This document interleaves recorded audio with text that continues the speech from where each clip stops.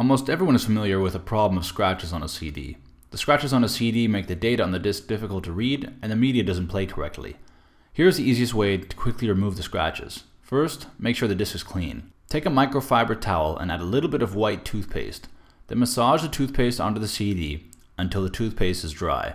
You can see the entire cleaning process here and fast forward. After the disk is covered in toothpaste and dry, we will wash off the excess toothpaste and dry the wet CD with a microfiber towel. If the CD has huge gashes or cracks, this isn't going to fix them, but for fine scratches, this is a cheap and effective method.